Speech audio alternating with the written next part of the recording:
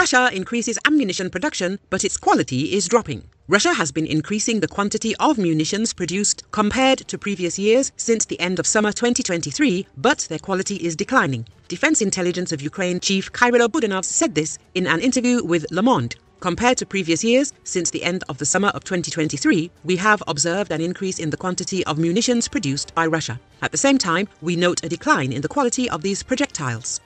Everyone thought that Moscow had a strong army but a weak economy. It turned out to be the opposite. The army is weak. Russia is by no means starving. At this rate, it can endure for quite a long time, he added. Budanov says that the intensive use of drones on both sides has made it impossible to conduct offensive operations for both Russian and Ukrainian forces. Another factor is the density of minefields.